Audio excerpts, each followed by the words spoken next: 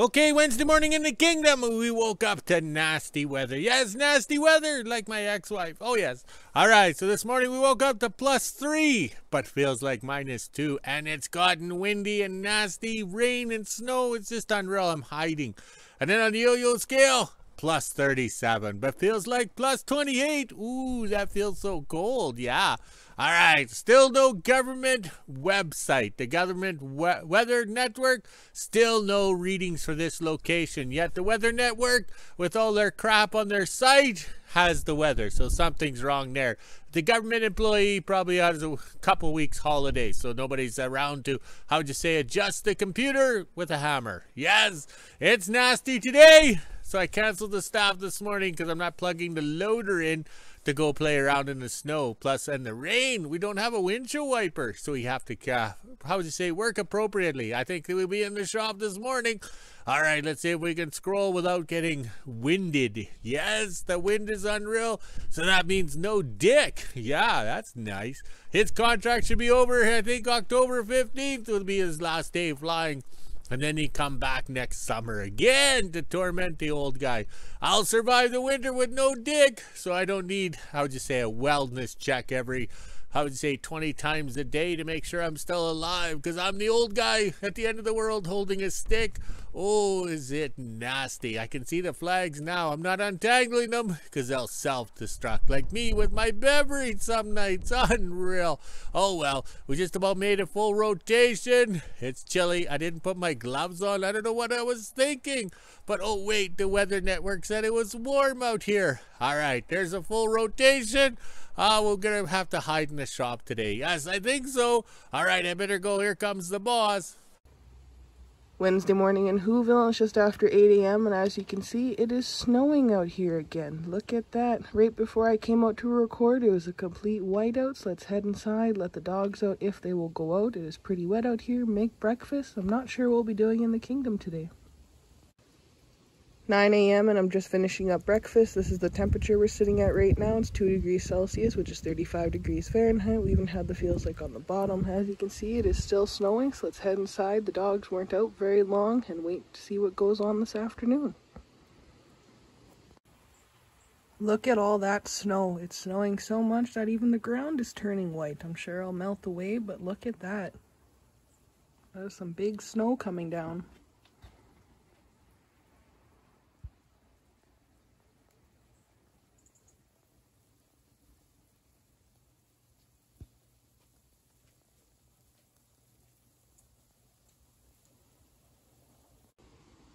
Not sure if we'll be doing anything in the kingdom today, but look how much snow has come down. I was actually supposed to go over there at 10 a.m. and start moving stuff around and get cutting more firewood, but I don't think that's going to happen this morning. Maybe this afternoon if it clears up. Okay, I'm in the loader shed because I turned the baseboard heaters on. Yes, I turned them on for the dogs. Yes, that's the doggy door, the doggy water pail, the doggy food dish. It seems to get moved all over. But this is the loader shed. We have the incandescent lights in here. Yes, but we fixed up the loader shed so well the tax man liked it and taxed me to death on it. Yes, he said it's nicer than my house. So we got the camera here so I can watch the dogs. Oops, there's the camera. There's the thermometer hanging so I can see it. And we had to, how would you say, blow start the fan here because it was shut off all summer, so it needed a little oomph. So you cleaned it out with the air hose and off she goes. Yeah, so the heat blows down onto the doggy beds or whatever. They seem to make a mess of everything. But all right, let's put the ladder away. We're good to go. And now the dogs will be nice and warm. Okay, it's nasty outside. I don't know if you guys can hear the wind howling. Yes, just like those big bad wolves and the 3 little piggies. Okay, so we took the advice of a YouTube subscriber, Kingdom follower. Yes, lube up your Sawzall. Put some lube on it. So I blew out the coupler end there with the brake clean, cleaned it good, and then we lubed it up. So hopefully the blade will last more than 2 strokes and then fall out. Yes. So over here, we're trying to amuse ourselves. So I think the paint is baked on good enough. So we got this one assembled. I think we'll call it number 1 because the gaskets and everything here are perfect. We put the gasket goo maker on it, our trademark orange, to make sure it seals good because you never know. There could be warpage or the amount of paint we put on, it could be too thick. All right, so over here, we took the other one apart. We got it in and then we got to dress it up because you don't want any moisture or anything in here. So the problem was the guy at the factory didn't get the gasket underneath the ground wire. Okay, so this is how it works. That's your wire temperature sender, and then through to the other side of the heat coil. So there's the copper coming out, and there's the copper going in. So this gasket was so wonky, the thing was only touching here and over there. There's no other marks on the gasket showing that it was making contact. So the first rain or first snowstorm, for the first time we take this block heater swimming on a cat into the lake, this thing's fried out. Yes. So all we're doing is improving, upgrading, and making it better. Yes, with gasket goo and time. Okay, lunchtime in the kingdom, and we got the wood stove going. I stocked it up because we are cooking an object in there. An item, yes. We're going to flame broil lunch in the microwave again. So there's the heaters done. We got them sealed up, but just straighten that gasket out. You know, quality assurance, which should have been done at the factory. So we call this one number 1 and number 2, or Dr. Seuss, thing 1 and thing 2. All right, so over here, while the wood stove is cooking what we need, we'll have the lunch. So we're all ready to go here. So this is the clutch brake thingy me bob that goes on, and this is the brake band here. So we've come to the conclusion something's missing. So maybe this piece was missing for a while. Maybe it was a piece that went on here, and over the years somebody tossed it in the garbage. Took it apart, found it greasy, tossed it. So we've come up with this harebrained idea. Get some almost pre-bent steel, and it fits nicely in here. Okay, see that, Les Netzman? It kind of fits nicely in there. So we're cooking a length in the wood stove in hopes that we can bend it around like that. Ooh, look at that, hand and eye coordination. All right, so in theory, I don't think it has to be perfectly round, because this thing is only going to be applied when you're, how would you say, engaging the clutch or stopping the clutch. You want the clutch to stop, so it's not going to be sitting here. So with the movement of the brake shoe or brake clutch band, it'll be far enough away. So if I'm out quite a bit on the wobbliness, I think it'll work out. Yes, because all we got to do is stop the clutch from spinning so we can get it into gear. Yes. What are the odds of that? All right, let's go burn some lunch. Eat some lunch and relax. And when we come back, the piece we're in here will be rosy red, I hope. Yes, Rosie. I knew a lady named Rosie. Oh, that was AC/DC's song, Whole Lotta Love. 12 p.m. and I'm just getting ready to make lunch. As you can see, it is still pretty nasty out here. It's been snowing and raining on and off most of the morning. The sun tried to peek out a few times, but as I speak, it's trying to snow again. This is the temperature we're sitting at right now. It's 3 degrees Celsius, which is 37 degrees Fahrenheit. We even have the feels like on the bottom. Now it's time to head inside and make lunch. 1 p.m. and I'm just finishing up lunch. I had tomato soup and a sandwich today. It was actually pretty good. As you can see from my video, it is extra windy out here right now, so sorry about the wind noise in my video. We're not doing anything in the kingdom today, but I will go over at 3 p.m. with the mail, so let's head inside. Okay, after lunch in the kingdom, we've done 2 bends already on our things. We're just putting that flat steel in here, working it around. It's not that easy because the wood stove is not a forge, and we have no acetylene. The good old days of having the big rosebud and heating it up would have been over, but oh well, we're retired and having fun. So over here, we cleaned up the bearing here and got the grease and everything out, and this bearing is from Austria. Yes, Austria. So you have a UD16 manufactured in the United States of America, with Arnold Schwarzenegger's cousins making the bearings. Yes. Unreal. Also too, at lunch when I was burning craft dinner, yeah, macaroni and cheese on the stove. Oh, I got the wrong one. Okay, we'll find that bearing. Oh, wait here. Okay, I'm back. I have the right piece of paper now, and I can read it. Yes. So as I was burning the macaroni and cheese, better known in Canada as KD, yes, craft dinner. AC/DC, Whole Lotta Rosie, yes. And you got to watch the video from December 2009, and it's live at River Plate, Argentina. That's where it has the best sound acoustics, especially Thunderstruck. Yes. So I had the tunes just cranked right up while I was stirring the craft dinner, so I didn't burn it. Oh well. So, okay, let's see if we can do another, how would you say, wrap or bend onto the wheel here. Okay, it's going to take a couple more good heats and we're getting it slowly to come around. This pre-existing bender or whatever was in the material is giving us problems, but that's no problem. When we're done, we should be good. So we'll heat it up a couple more times. I had to trim it back so we can get it closer and closer, but just take your time, clamp it, beat it and heat it, beat it and heat it. Yes. Also too, with this thing being at a round, okay, because we know it's not going to be round, we can put springs, big springs on here to keep this, how would you say, so if it is wobbly, the springs will take it up. All right, we have to have a clutch brake because on the D69Us, all right, it's next to impossible to get these transmissions into gear. The IH cats aren't too bad because the clutch brakes is actually in on the bell housing, so that's no problem. But the D69U is actually similar to this. It's out and exposed, so it's best to have the clutch brake working because up here it's so cold. The gear oil has enough friction in it that it doesn't flow or whatever. It's like toffee. That's why how come we need a clutch brake. All right, let's get this back in the stove and watch it heat up. Okay, we had a really good fit on the last one. We're doing another heat. Yes, more clamps, and correcting our mistakes. Yes, I was clamping it too much on the one side and it kind of leaned in.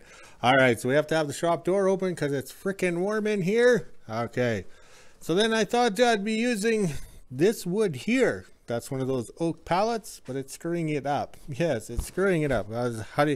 I'll explain over here. All right, this stuff here is plywood, 2x4s, everything like that. It's better known as crap. Okay, most people don't want to burn it, but I'm finding it burns a lot better. Yes, let's see if we can open the door here. All right, because we got the ring down in there. Can you see that, Les Nesmith?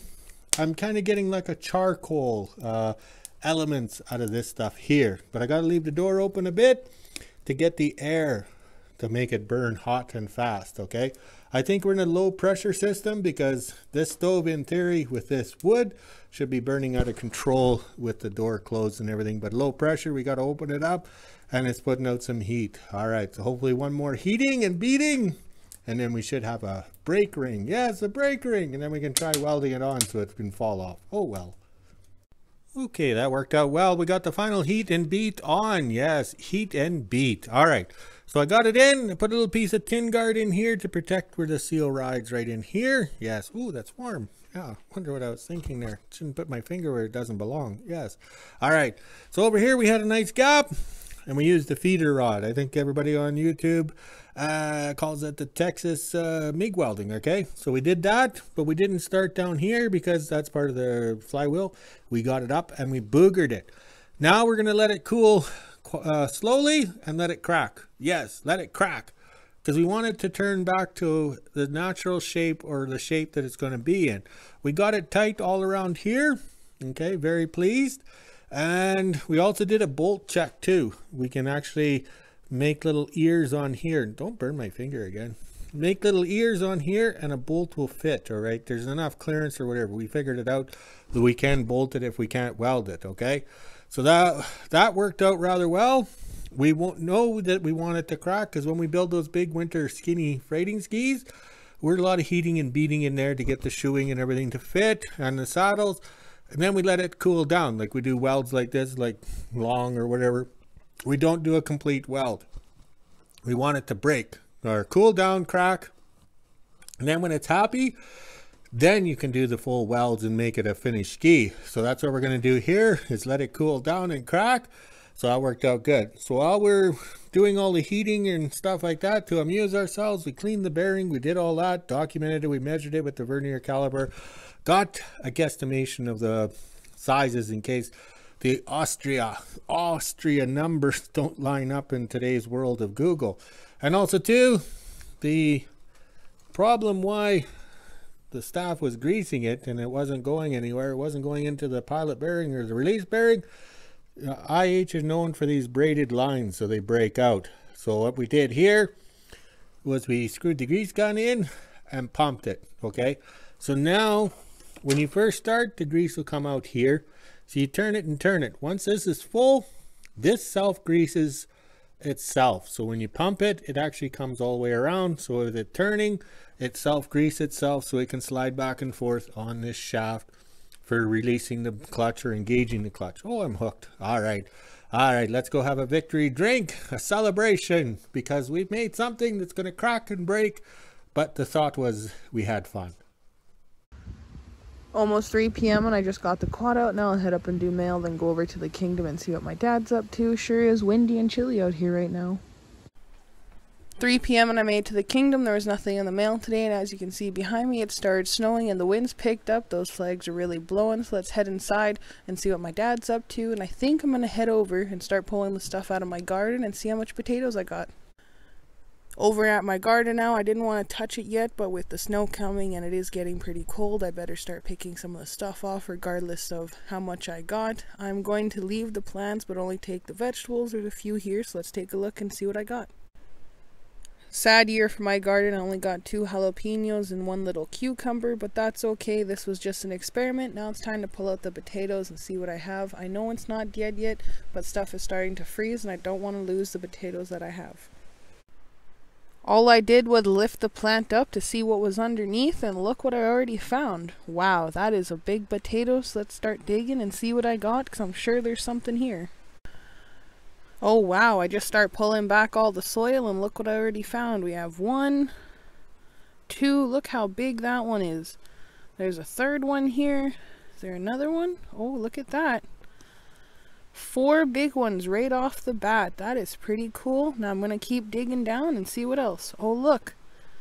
Wow, look at that. That is a pretty big potato. This bin was planted May 21st, I'm pretty sure it was. Let me look. May 21st, 2024, and only 1 plant survived, and I already have this much out of it. That is extra cool. Let's keep digging and see what else I can find. Was a slow year for potatoes, but at least I got a few, so I can keep these ones and spud them out, and I can plant them again next year, because that is all I did. I had a handful of potatoes from last year that I kept in a nice cool place, and they sprouted out, and I planted them. Let's head back inside. Back in the house now, and my dad was telling me that I had to eat my freshly grown potatoes, but I told him I have to keep some of them for next year. That way I can redo the whole process again and start growing. So I did leave him nice 4 big ones that he can eat for himself. Almost 3:30, and as you can see, it is still pretty nasty out here, and that wind's picking up and it's trying to snow. Now we'll head down to the shop. We have to change out one of the cameras in the loader shed so my dad can watch the dogs and keep an eye on the temperature in there. And then once that's done, that's it for today, because look at the weather. Winter is coming.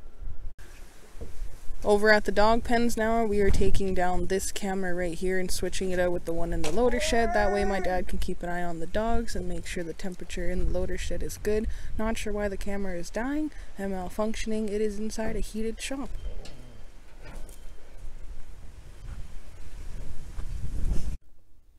Back in the house now, and as you can see, my dad is setting up the loader shed camera. The shop dogs are out, that's why the house dogs are freaking out, but I have the walkie-talkies. Now I'll communicate to my dad and tell him which way to point the camera.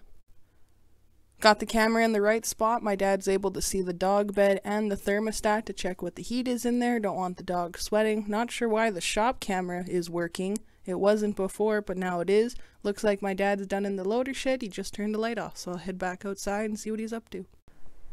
Just after 3:30 and I'm officially done in the kingdom, so I'll grab my dog treats and head on back into WHO-ville and do the weather at 5, and of course it's still snowing. 5 p.m. and this is the temperature we're sitting at right now. It's 4 degrees Celsius, which is 39 degrees Fahrenheit. We even have the feels like on the bottom. As you can see, it has started snowing again. A lot is coming down. The ground's actually turning white, so let's head inside, let the dogs back in, make supper, and end my day.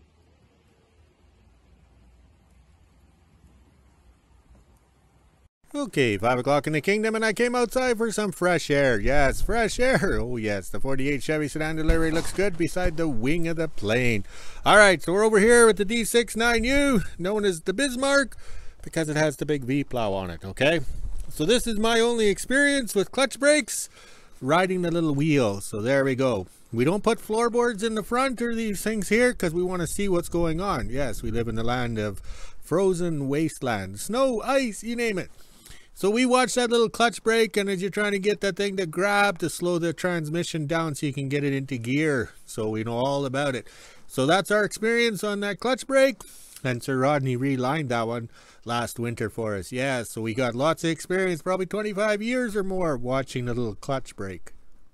Okay, back in the shop here, and we got those grinding blades just in time. See, look how out of balance they are. Yeah, it's out of balance. So you're trying to do precision guesswork on grinding, and that thing's out of balance. Wow, wow. So I think that's why I prefer these gifted flapper discs. Yeah, so that's a number 60 on there. We did all the welds on the little clutch brake drum there on the shaft that was in here with the clamps on.